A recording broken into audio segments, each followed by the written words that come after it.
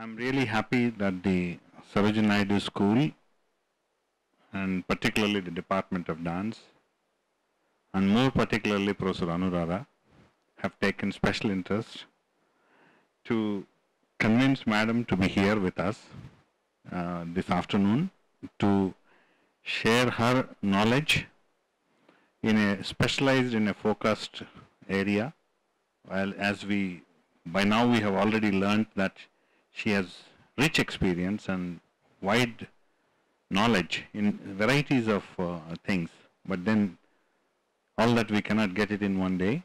She will share. She has kindly agreed to talk to us through this distinguished lecture. Madam, this is a tradition that this university has started several years ago.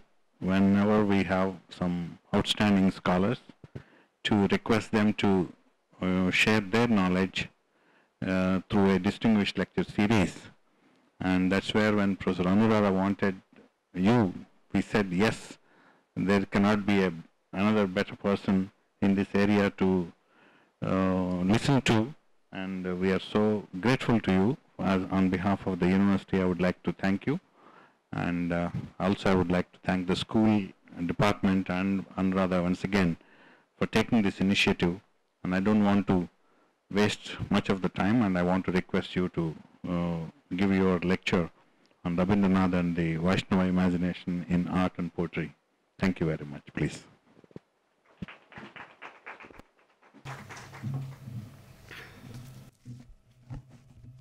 Anugrihitasmi, I am really honored with your kind words and heartfelt invitation.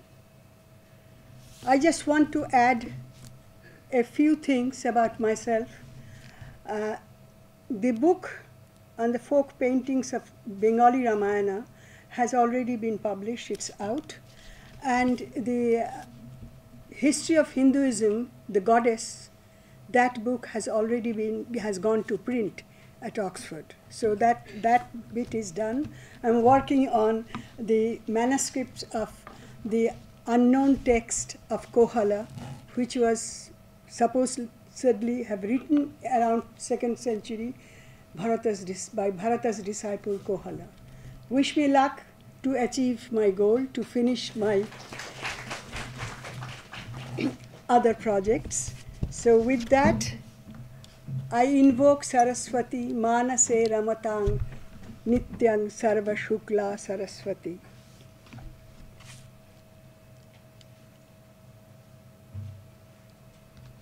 As you have said, it's hard that I have worked mainly in the tradition of dance literature, shastras on dance, but I also have studied the Ramayana, and I am a student of Dharma Shastra, Smriti and Mimamsa. So I have published a few books on that. And being a Bengali, I cannot but study Tagore. And another thing, I have actually, I was a teacher, not only director. I was teaching in the religious studies of my university for 25 years. And I taught Hinduism mainly, but Buddhism, Jainism as well, and women and religion.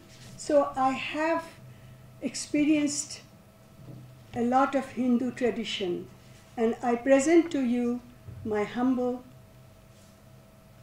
essay, writing, finding, and want to share it with you through painting and poetry. I need the light, please. This light. Okay. Thank you. Among those Indian writers in whom the Bhakti tradition survived in modern times, the most notable was Rabindranath Tagore. It will not be an overstatement if we claim that Rabindranath's love of poetry and music had roots not only in Vaishnava poetry but also in the paintings of Pahadi and Mughal schools, which were themselves outcrops of the Bhakti tradition. Although By Rabindranath's own admission, the spirituality of bhakti left him untouched. Its perception of the natural and the human worlds molded his response to nature and his conception of emotional states, while in rhetoric formed its rhetoric formed its poetic mood. That to this day, almost 80 years after Rabindranath's death, Bengal still finds its voice largely in the imagery and sentiments, argues the vitality of the bhakti tradition and the Vaishnava imagination. It's in Rabindranath then we find the paradox of a cultural phenomenon that gained a renewed life even as its primary spiritual hold weakened. Rabindranath's first response to Vaishnava poetry was through Jayadeva's Gitagovinda, which he read before he reached his teens. We are not sure which collection he had access, but the match between his poems and the several paintings that we are going to see from these schools seems very convincing. His first experience of Indian paintings came through his grandfather Dwarakanath Tagore's collection of Rajput, Pahadi and Mughal paintings. The impression of these experiences is stamped on virtually every one of his vast body of poems and songs on prema, romantic love, and prakriti, nature, as well as his musical plays and dance dramas, Nritya Natya and Giti Natya. The genesis and course of these encounters tell us as much about the imaginative force of bhakti as about the capabilities of an imaginative genius. In Jivan Smriti, his memoir, the principal memoir, Rabindranath tells us how, as a young boy, he was attracted to the rhythm and imagery of Vaishnava poetry. Speaking of his father in the section entitled Pitri Deva, he recalls how he found an old manuscript of Gitagovinda on a river trip with his father and how he was drawn to Jayadeva's Madhura Kanta Komala Padavali by such melodic, sweet and gentle verses as Nibrito Nikunja Griham Gataya Nishi Rahasi Niliya Vasantam. I reach the lonely forest grove where he secretly lies at night. It was from such examples that he drew inspiration for his own youthful poetry of romance in his early work, Bhanu Singher Padavali. Shyamare Nipata Kathina Manator Viraha Sakhi Sathikari Dukhini Radha Rajani Karata Bhor. O Shyam, you have a hard heart. Poor Radha spends the night with the loneliness of separation. The first, this one, matches with his idea and imagination of Radha's loneliness, who is consoled by her Sakhi. Tagore copied by hand Gitagovinda in its entirety so that he might read it again and again to himself. Since the copy of that manuscript gave the text without any punctuation, no doubt following the common practice of manuscript orthography, Rabindranath had to work hard in voicing the poem by laboriously scanning the entire poem, and records his delight when he was able to do so. As he tells in his Jivan Smriti, this apprenticeship was the basis not only of his astonishing metrical inventiveness, but also his skill as a songwriter. Few works of literature have left as deep and lasting a mark on a nation as Jayadeva's Gitagovinda. Soon after its appearance in the 12th century, it swept through India, and through the succeeding centuries, Vaishnava songs came to occupy the minds of the muses of Eastern India. At least 40 poems were written in imitation of Jayadeva's style on the love of Radha and Krishna, both in Sanskrit and in vernacular languages all over India. By the 13th century, Jayadeva's fame had spread to West and South India and to Nepal. Under Chaitanya's influence, Bengal, already influenced by Vaishnava devotionalism, became a center of bhakti, and all over eastern India in Assam, Bihar and Orissa, the celebration of the love of Radha and Krishna became a strong religious force which found expression in the literature, dance and music of these regions. The influence of Gitagovinda extended to art as well. Between 17th and 19th centuries, 5 sets of paintings on Gitagovinda alone were produced. Hundreds of paintings on the Krishna and Radha theme for the Bhagavata Purana and other Vaishnava poems written around this time were produced. Paintings express different ragas and with ragadhyana shlokas known as Ragamala paintings were also produced around the Krishna and Radha theme. That theme influenced even the Mughal school of painting. On music, Jayadeva's influence was particularly strong, and to this day Jayadeva's songs may be heard in Bengal and Orissa as well as in the neighboring provinces. Not surprisingly, Jayadeva, in whom he discovered an entire realm to explore, most powerfully stirred young Rabindranath's imagination. This interest was reinforced when he came across more poems from the Padavali genre through the friends of his elder brother Jyotirindranath Tagore, who were themselves poets. They often discussed the writings of the Vaishnava poets, and two of Jyotirindranath's friends, Akshay Chandra Sarkar and Sarada Charan Mitra, brought out collections of poems by Vidyapathi, Chandidas and several lesser lights of the Vaishnava school.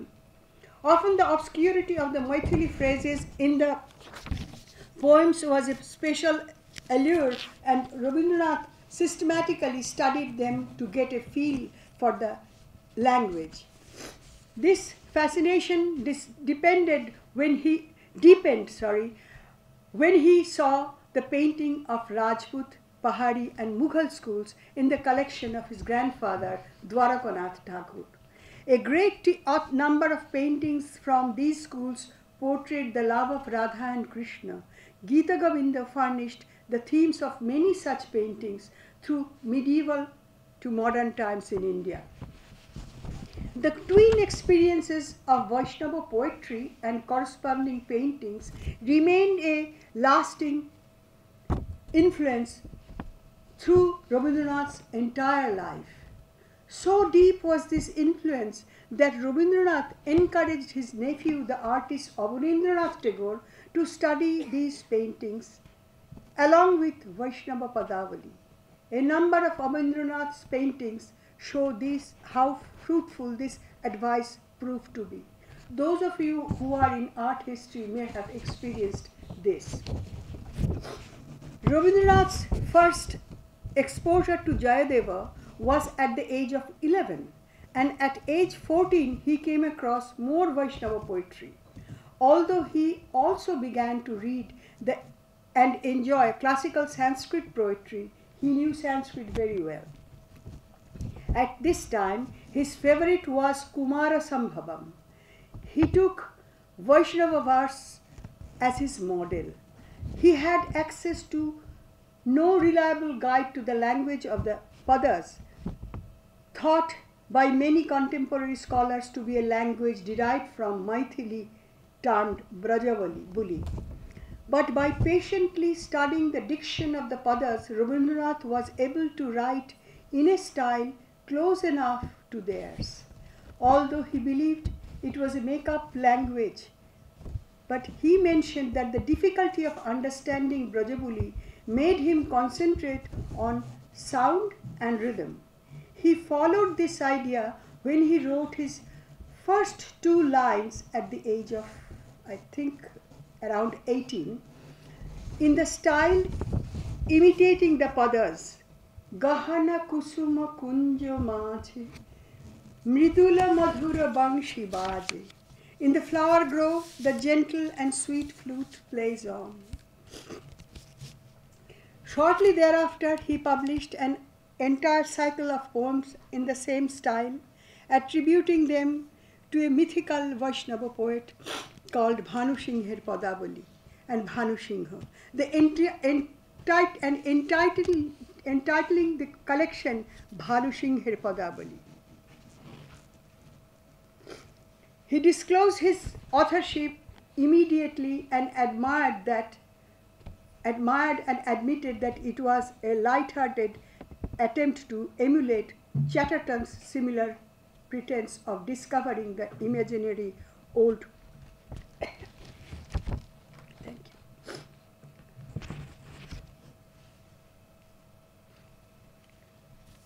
He admitted that it was a light-hearted attempt to emulate Chatterton's similar pretense of discovering the imaginary old poet Rowley. Rabindranath was given the idea unwittingly by his brother's friend Akshay Chandra Sarkar, who told him about the boy poet Chatterton. Rabindranath completed this set of 20 poems, celebrating the love of Radha and Krishna at the age of 18, when he was quite unsure of his poetic ability. Later, he altered the arrangement of the poems and added 2 more poems. This is what we find in the latest edition of Bhanusingher Padavali. The youthful need to imitate what had enthralled him was later viewed by him with some embarrassment, as attested by his introduction to Bhanusingher Padavali. It was published by the age of 22. In his collected works, he has shown some embarrassment for this childish writing, but we don't think so, as you will understand when I read more. He deplores what he considers to be the inadequacies of the poems, saying Bhanusingher Padavali merely imitated the language of the Vaishnava poets, but had no kinship with the Vaishnava worldview. While true in reference to Vaishnava spirituality, this judgment must not be allowed to distract critical attention from Rabindranath's lifelong attachment to Vaishnava poetry, not only in terms of style, but in terms of emotional definition. In retrospect, Rabindranath's interest seems to have been more than a youthful infatuation, for he made a sustained effort to collect and publish the vast body of Vaishnava poetry. In 1885, at the age of 24, he finally brought out jointly with Srish Chandra Majumdar a collection entitled Padaratnavali, containing poems by Vidyapathi, Chandidas, Govinda Das, Jnana Das, Balaram Das, Rai Shekhar, Rai Vasanta, Ananta Das, Yadunandan Das, Yadu Das, Narottam Das, Uddhav Das, Vangshi Das, Narasingha Das, Vipra Das Ghosh, Yadavendra, Madhava Das, Prema Das, Vrindavan, Srinivas Das, Jagannath Das, Vipra Das, Vrindavan Das, Narahari Das, and Lochana Das. So he collected all these by the age of 24. And this is a huge contribution, because all these Vaishnava poetry were here and there, all over, and he was able to concentrate and accumulate them and publish it. Recently, it has been republished from Shantiniketan. The editors depended on a number of already published collections for this edition, one major source being Sri Sri Padakalpatari, edited by Satish Chandra Rai. In the same year, Rabindranath brought out a second edition, adding 100 more padas. He continued to enlarge his collection, and one of his efforts was a manuscript collection of 40 padas with annotations, now in Vishwabharati archives at Shantiniketan. Some padas from his later collections have been included in a recent edition of Padaratnavali, came out in 1990. Along with some of his own Bengali renderings. After Padaratnavali, Rabindranath turned his energies to translations of Vidyapathi and Chandidasa's Padavali, as reported in The Englishman in 1995. Sorry, in 1915. This, however, this Englishman is a newspaper which came out in Britain, and it was reported there in 1915. This, however, was never published in his lifetime, despite continued effort on his part. This constant interest was certainly not due to any identification with the Vaishnava religious life. Rabindranath's religious convictions were strong, but they grew out of his knowledge of the Bhagavad Gita and the Upanishads, to which he had been introduced by his father Rabindranath Tagore when he was about 10. The songs known as Brahma Sangitas are impregnated with the spirituality of the Bhagavad Gita and the Upanishads. The Krishna worship of Jayadeva or Vidyapathi forms no part of Bhanusingher Padavali or any other work of Rabindranath. Vaishnava poetry in general and Jayadeva in particular served him as sources to be mimed for the enchantment of rhythm, diction and imagery.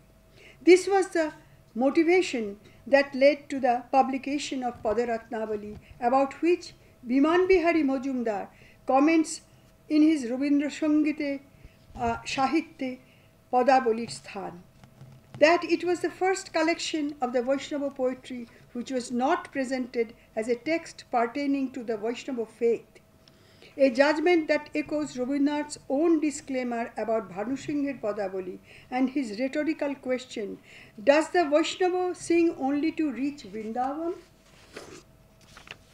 If we are to go by Rabindranath's own testimony, it was the music of Jayadeva's verse that held him by the closest ties. While he learnt his craft from diverse traditions, both Indian and European, Rabindranath derived much of his skill with syllabic measures, alliteration and assonance from Gitagovinda. Among many examples is the poem and popular song Shesh Minoti. Listen to the alliteration. Kesharo kirno kadambo bone, marmaro mukharito mridu pavone, barshano harsho dhara dharani, Viraho Bishankito Koruno Katha. In the pollen-strewn Kadamba grove, the murmuring voice of the gentle breeze, the earth brimming with the joy of rain, trembling with a sad tale of parting. The balanced flow of the lines is achieved here both through alliteration and a 4-beat structure varied by emphasized measures in the first and third lines. As examples of the metrical brilliance, Rabindranath frequently cited Jayadeva. For instance, in Chanda, his treatise on meter, he uses the line Biharati Haririha Sarasa Vasante as illustration. Again, in Jivan Smriti, he recalls the lilt of Nibhrito Nikunja Griham Gataya Nishi Rahasiniliya Basantam. The truth, however, is that the influence of Jayadeva on Rabindranath was by no means limited to metrical manipulation, but helped to form his perception of the world at a deeper level. This is not surprising, for over and above their musical movement, the lines quoted above show the resonance between human experience and landscape and the atmosphere, which is characteristic of Vaishnava poetry, particularly Gitagovinda. Both the movements of the verse and the imagery of separation echo Jayadeva's portrayal of lovers suffering separation in spring. Lalita lavanga lata parishila namalaya samire madhukara nikara karamba dita kokila kujita kunja kutire biharati haririha sarasa vasante. Nityati jivati janena samam sakhi birahi jana sadurante. Soft sandal mountain winds caress quivering voices of dove, forest hearts hum, droning bees and crying cuckoos. When spring's mood is rich, hurry roams here to dance with young women, friend, a cruel time for deserted lovers.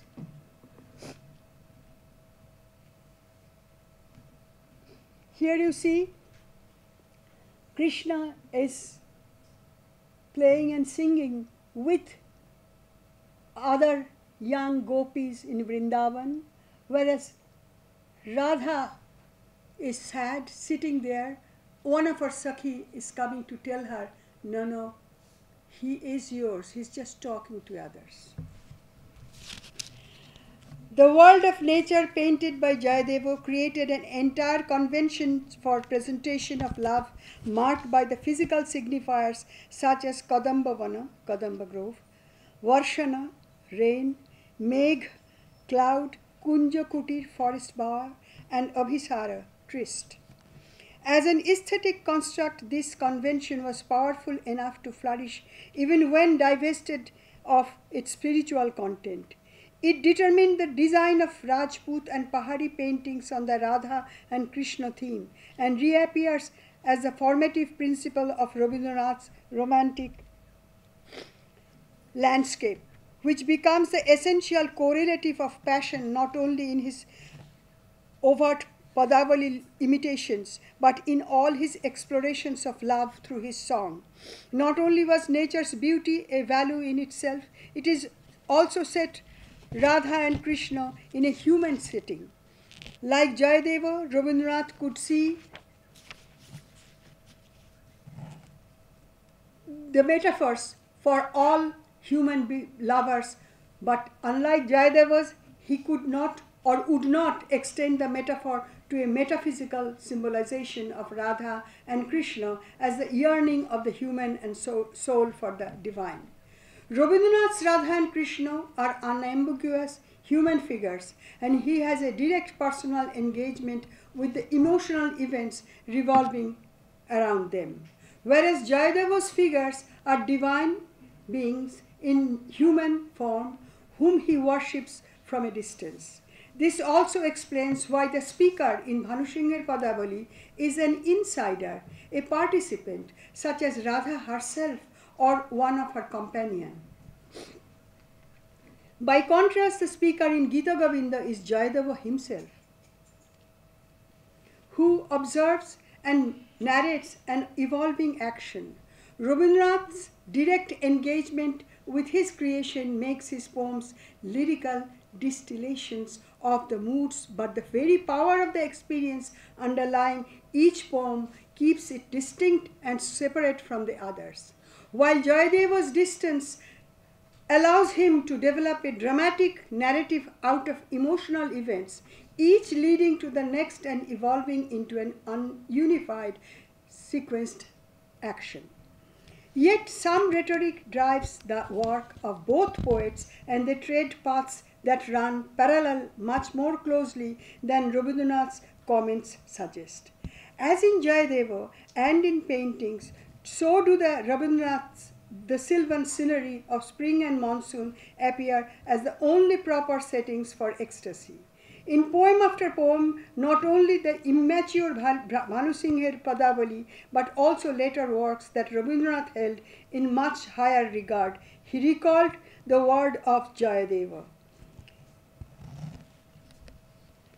Nilanjana chaya profullo kadamba bona.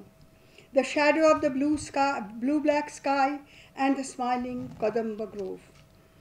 Oi ashe oi oti bhairava haroshe, jalosinchito khiti saurabha rabhose, ghana jaurabe nava jauvana barosha, shamagambhira sarosha.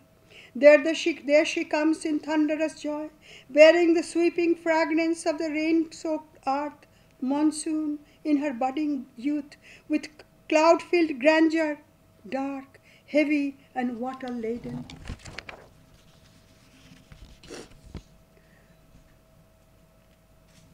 Kunja kutire oi bhabakulo lochona, bhurjo pataye nabogito karo rachona. Yonder, young maiden with passion-laden eyes, sitting in the forest grove, is composing new songs on bhurja leaves. These lines not only echo Jayadeva's lilt but also reproduce the world Jayadeva creates in Gitagovinda. The third painting. This begins thus. Meghair meduram ambaram vanabhuvo sashamattamaladrumair naktam bhirurayam tvameva tadidam radhe griham prapayo. Clouds thicken the sky, tamala trees darken the forest, the night frightens him. Radha, you take him home. Here is Radha is waiting, and Krishna's father is telling Radha, while they were crossing the forest, the father had to go somewhere. The father is asking Radha to accompany Krishna, who is much younger than her. You see, it's not very clear, but I hope that you can see that Krishna is much younger, smaller than Radha here. And the dress here speaks of Mughal influence. This is not very clear, I'm sorry, but the next one will be. The night frightens him. Radha, take him home. Cloud thickens the sky. Tamala trees darken the forest. The night frightens him. Radha, you take him home. This image of cloud-covered forest groves appears again and again in Rabindranath's poetry. In a poem in Minoti, he places himself with Jayadeva in a similar scene. Ami boshe achi শ্যামবঙ্গ দেশে যেথা জয়দেব কবি কোন বিরহ দিনে বর্ষা দিনে দেখেছিলা দিগন্তের তমাল বিপিনে শ্যাম ছায়া পূর্ণ মেঘে মেদুর অম্বর. Here I am in the green land of Bengal, where on some days rains of poet Jayadeva saw above Tamala groves on the horizon, this dark shadow swelling clouds covering the sky. In Rupantar, he reiterates the same image. Ambude sing snigdho, tamale tomisra banabhumi, timiro sarvariye je, shanka kulo shangela hotumi. The sky softened by clouds, the groves by tamala trees darkened, the night is black, he is fearful, take him with you. In a poem from Shonartori, he refers to the same line. খুলিয়া প্রথম পাতা গীতগোবিন্দের গাথা গাহি মেহে মেদুর অম্বর. Opening the first page of Gitagovinda, I sing the sky is overcast with clouds. The date here cannot be solely metrical. The cultural imagery that was Jayadeva's forest groves by the river Yamuna as Rabindranath's literary template for the whole experience of love. That template, its details enriched by the Kangra and Pahadi paintings, inspired by the Vaishnava aesthetic, includes illustrations of Gitagovinda, was as much a shaping tool for the young poet's growing romantic sensibility as for his style. The parallels to Gitagovinda in Rabindranath's poetry are obviously persuasive. Equally prominent, though not always noticed, is the correspondence between Rajput and Pahadi paintings and Rabindranath poetry. Not only Bhanusingher Padavali but also many other poems. The following verses, for example, are explicit responses to paintings from these schools, in particular from the series of paintings illustrated Gitagovinda. Can you show the next one?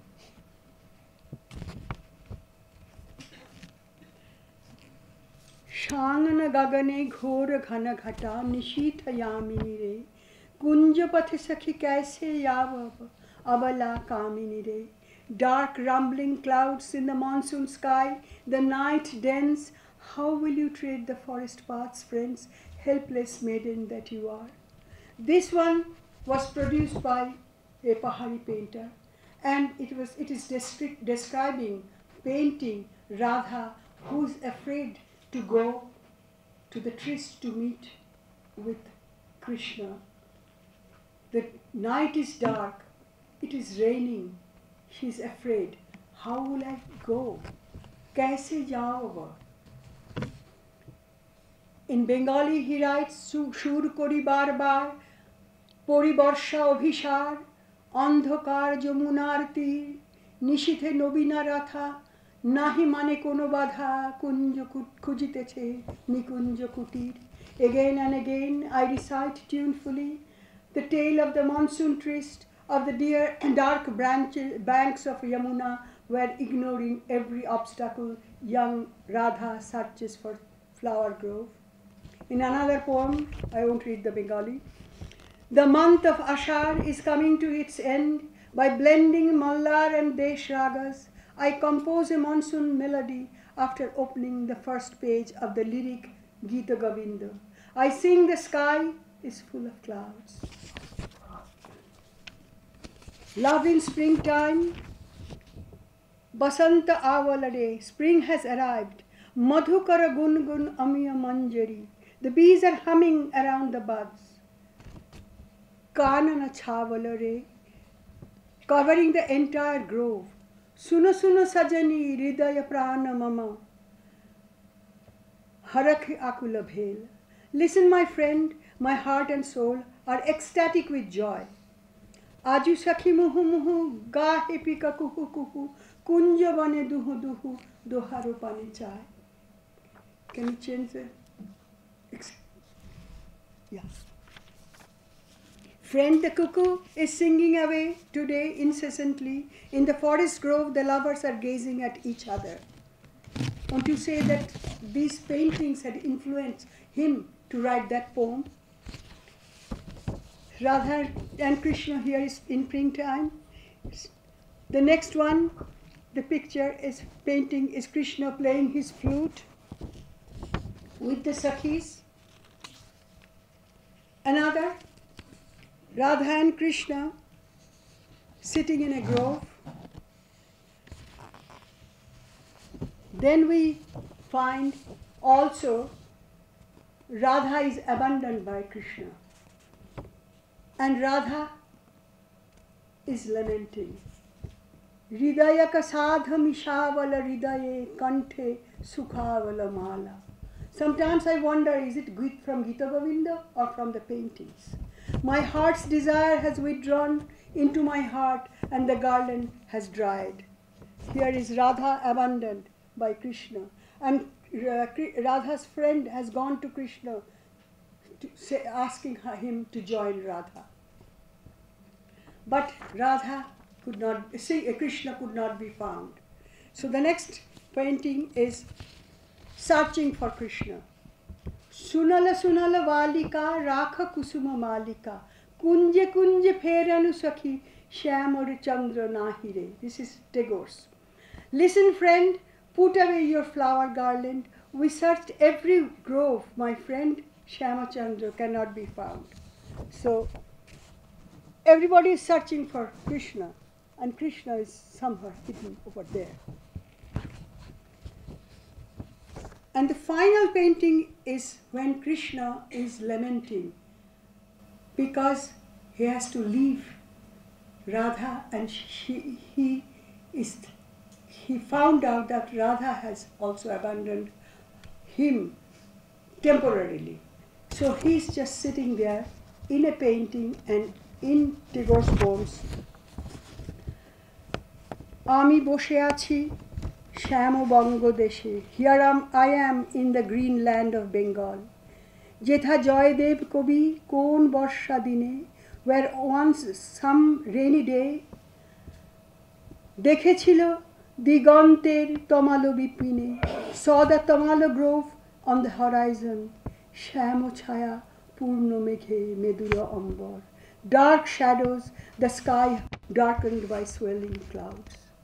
Ogo নদী কূলে তীর তৃণ দলে কে বসে অমলস বসনে শ্যামল বসনে. Oh, who is sitting on the grassy river bank clad in brilliant verdant raiment? Could be Gitagovinda, this could be Tagore. As these correspondences show Rabindranath's emphasis on the exclusive influence of meter notwithstanding, the aesthetic of bhakti acts as one of the prime determinants of his poetic identity. In turn, the central position of Rabindranath in Bengali culture ensured a renewed life for that aesthetic, although its base shifted from the religious to the secular. This is a shift that marks both the connection and the distance between Rabindranath and Jayadeva, while at the same time it asserts the continuity of the bhakti tradition in the cultural life of India. Thank you. Thank you for the wonderful lecture, madam. Now, normally we may not have special question and answers, but as a special case, maybe we can request madam to answer a few questions if some of you want to know a little more on any of the points that madam has made. Thank you for this wonderful lecture. In the beginning of the lecture, you happened to mention that Bhakti and the tradition of Bhakti left an imprint on Tagore's view of nature as well as on human emotions. Can you elaborate on both, or if the time is a little constrained, but I would like to know Bhakti's influence on Tagore's conception and view of nature. He got inspiration from these paintings at a very early age, and the paintings that he encountered in his grandfather's chest, and that imagination along with the Padaratnavali, all the padas, the Vaishnava padas that describe nature and human emotion, and that influenced him so much. He wrote 3,000 poems, and with not only 3,000 poems but set to ragas, set to music, and those their wordings that if you can read Bengali, not through translation, you can read and listen, that it echoes the emotion. And this Abhisarika, all these paintings, or not only paintings but writings, influenced him. But he was not a religious person that way. The religion that touched his heart came from the Upanishads mainly. But the entire genre of that beauty finding in the nature and the love between human soul and divine soul, it really influenced him in expressing the love between human beings. Not the religious aspect of it, but what these poems and paintings gave him. Good afternoon, ma'am. I have a small doubt. Whether what is the conception or perception of God in Rabindranath Tagore's ideas, and how far was the influence of Brahma Samaj or Vaishnavism on Rabindranath Tagore, and is it when he says where the mind is without fear, and unto that path God to lead us, ask God to lead all of us. How was the perception of God actually for Rabindranath Tagore, and was he the same person, or is the God himself the Bharata Bhagya Vidata too? This his national feeling. Okay, these are separate things, but I'll try to answer one at a time. Rabindranath was a follower of, I would say, Manava Dharma. That's why he could write Chandalika, where he did not see any distinction between human beings. Je manavo ami shei manavo tumi comes out of a Buddhist sannyasi, that I am the same person as a Chandal Kanna.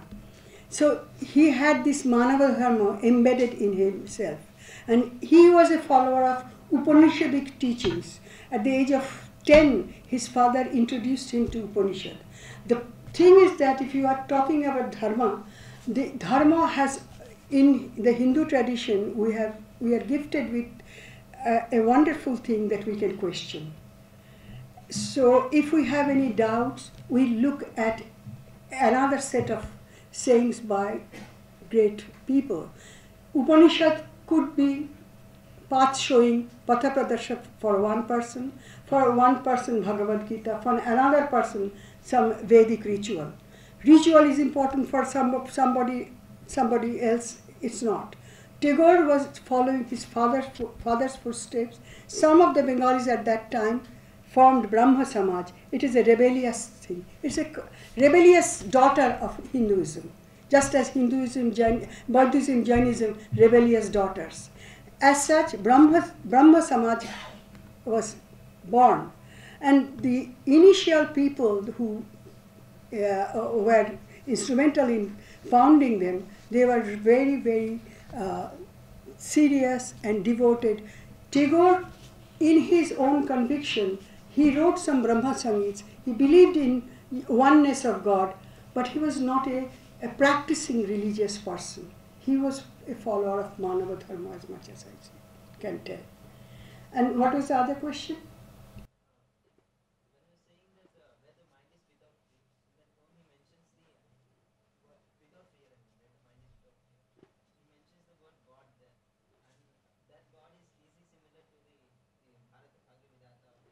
No, that has a political implication there, right?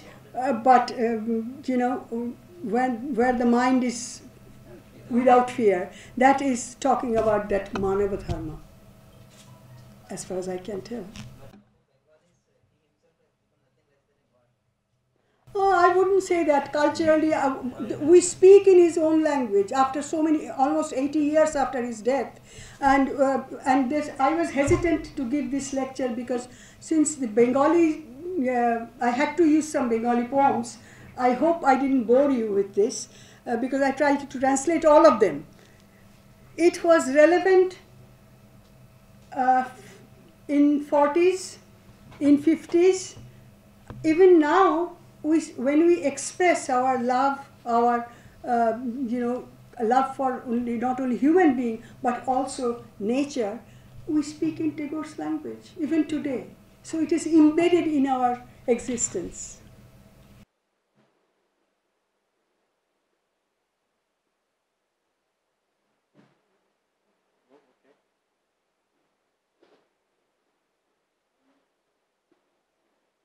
How much of his ideology or his belief system has been reflected in his dance dramas, the 5 dance dramas, Shama, Chandalika and others? How do you look at them? Because you have been, I don't know whether you have been trained in Ravindra Nritya.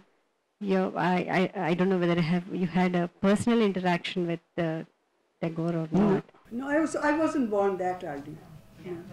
But anyway, close enough.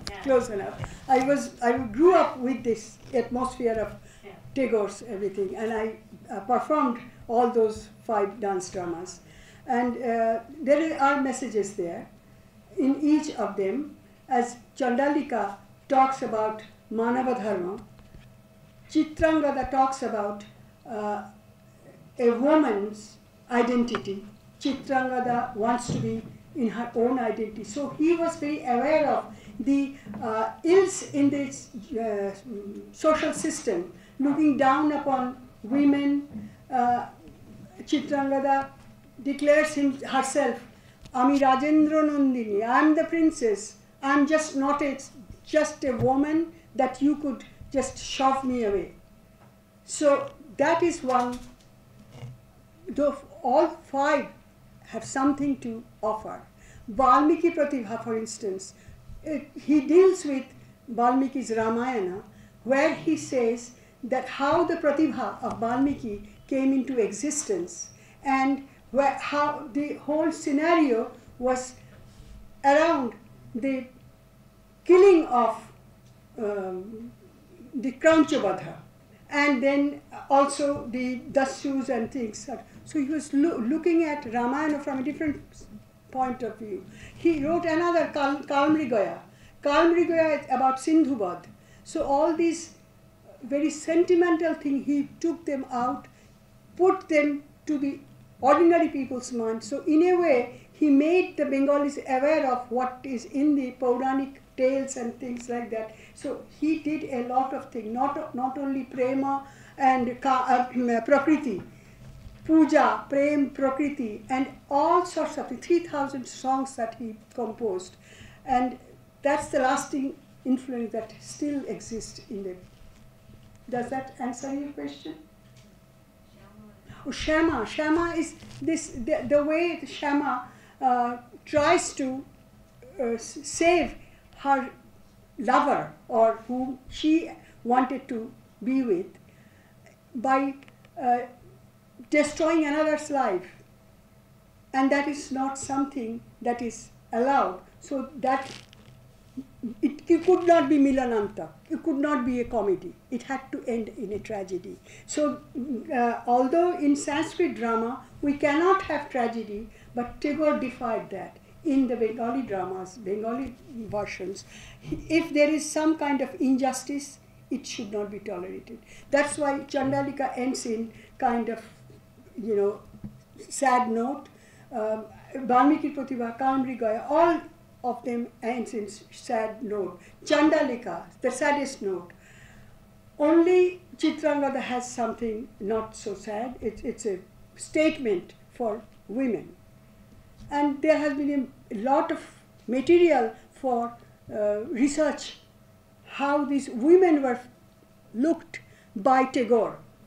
And he was instrumental in bringing out women of his family to the forefront in the 40s. Nobody would allow their daughters from a good family to dance in public.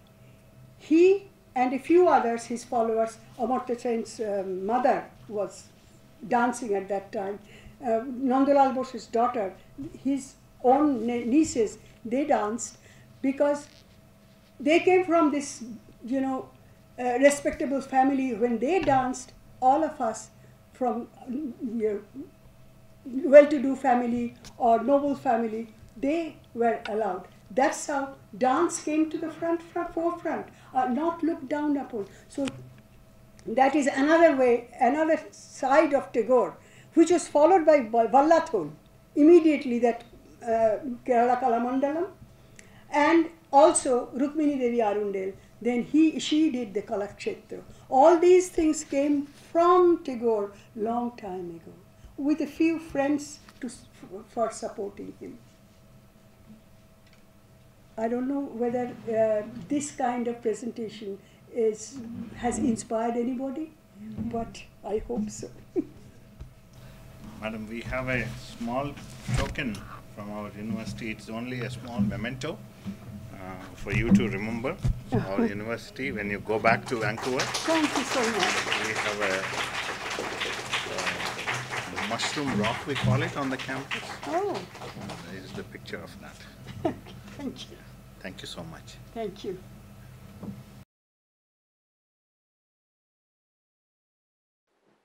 I request Professor Anuradha to propose vote of thanks. Good evening. It's a very, very specialized kind of a topic that she chose today. But of course, it's of interest to several on campus, so we thought we would proceed and go ahead with that. First and foremost, I would like to thank Professor Bose for having accepted this particular invitation. And this has been facilitated by one of our own past students, Madhavi Puranam, who actually for the past 4 days been conducting a conclave of Nartanam, a journal that comes in on Indian dance, a quarterly journal. She is here. I'm thankful to her for having facilitated this particular visit of Professor Bose. And as soon as we came to know about that, she was gracious enough to inform us that she's coming. Since last few years, I mean from almost a decade that we were trying to get her here, and after so many years that we could realize this particular dream of she coming to this particular to our university. And as soon as I proposed this to the Vice Chancellor, within a day I got a letter saying yes on that. So that was really heartening to see, because several times we'll have a lot of inquiries about who she is, what she is, why, how will that be useful and things like that, but nothing of that sort, just a yes on the letter, and it came back to us. And I'm so thankful to the Vice Chancellor for having given us so much of an encouragement by just signing it and saying yes to it in a day's time. And after that, it was we had a long discussion at the department and also at the school level. I thank both my head of the department, Professor Shivraju, and the dean of the school, Sri Ramalinga Shastri Garu. Both of them have been so nice to me, and all through, they were pushing everything in a very, very quick fashion. So the entire thing has been teamwork of the administrative heads of different department, school and the university head, and was very, very ably been supported by the other group of officers in the university, like our PR was office, especially Mr. Ashish, and his team has been so nice to arrange the entire event as such. I'm thankful to all of you, and also those students and other faculty members who are here, who have made this a kind of a presentable kind of an audience group, because generally for dance, poetry, music, you have lot of small groups of pockets of people coming over here. I'm thankful to all of you for having taken this time. I'm also thankful to my own students who have been supporting us to do this particular event. And finally, the supporting staff and staff who have been kind enough to be here of the Raman Auditorium and supported us. Thank you all.